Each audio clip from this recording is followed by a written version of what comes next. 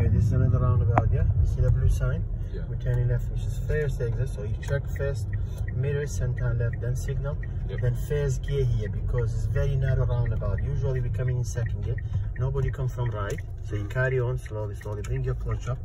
You turn your wheel, good. And you straighten it. Then you accelerate and change to second gear. We're going to the next roundabout. You'll see now. The sign will come on. This time we're going to go straight ahead. So when we go straight ahead, we don't indicate in the mini roundabouts, yeah? We only indicate for the left first exit or third exit, which is right turn. For the second exit, we don't indicate. Off the gas. Unfortunately, we can't see the line because of the thing. Just go a little bit away from that parked car. You see the sign come, this is a roundabout. Slow down. You see the sign here? Yeah. Check the right side. Nobody coming from right, so carry on straight ahead. That's it, no indication.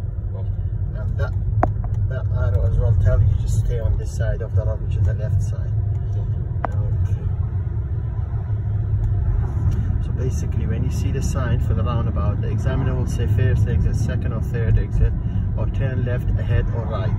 So if they say first exit, doesn't mean you're going left, and you check the center and left mirror, you signal left, then you slow down, always approaching it in second gear. Always approaching the roundabout in second gear. If no one coming from right, you can carry on in second gear if wide enough. If somebody come from right and you have to stop for the right side, then you have to drop it to first gear, find your biting point, check again, and then you go in after it's clear from the right side.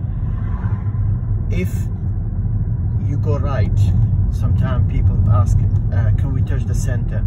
If the center is very big and you can't go all the way around it, then it's okay if you touch it a little bit.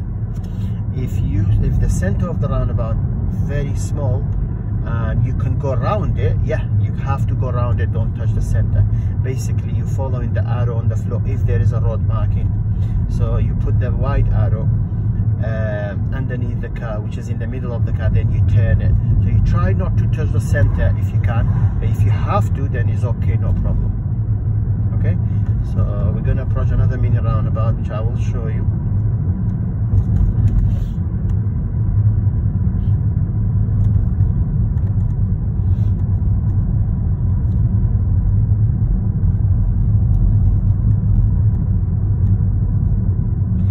Parked car here, so you have to check the center and right mirror for me to edge out a little bit. Yeah, you go over the line is okay. One of your tire can touch the line, no problem, because you go parked car.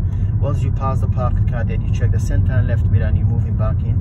Now you're going downhill, so you're off the accelerator, let the car roll and move your foot from the accelerator to the brake, because you need to tap the brake sometimes because the car picks up speed by itself. Because they only got 30 miles an hour on the floor as well, so you can't go more than 30. Now we're approaching another mini roundabout. There was a blue sign for mini roundabout. So mini roundabout, you have a blue sign. That blue sign is located exactly on the roundabout. So that means the roundabout is underneath the sign. You can see the sign is coming up. The blue sign circled with 3 arrows. And we're going straight ahead, so we don't indicate for straight ahead. We check. We don't have the right side to worry about, only ahead. If nobody indicates from ahead to come in front of us, we don't need to stop.